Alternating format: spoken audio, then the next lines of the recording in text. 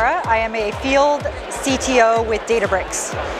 Lovely. Robin, what do you feel is the biggest challenge in the data space right now?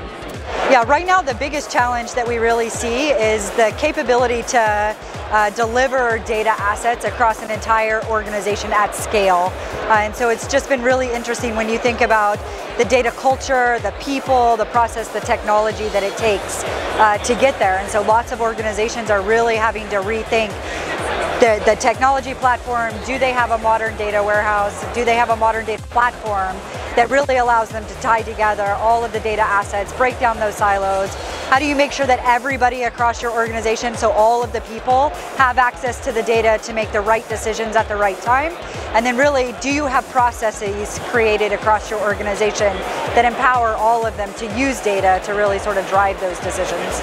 Lovely. And what one tip would you give to companies struggling to build their data culture and develop their data culture as well?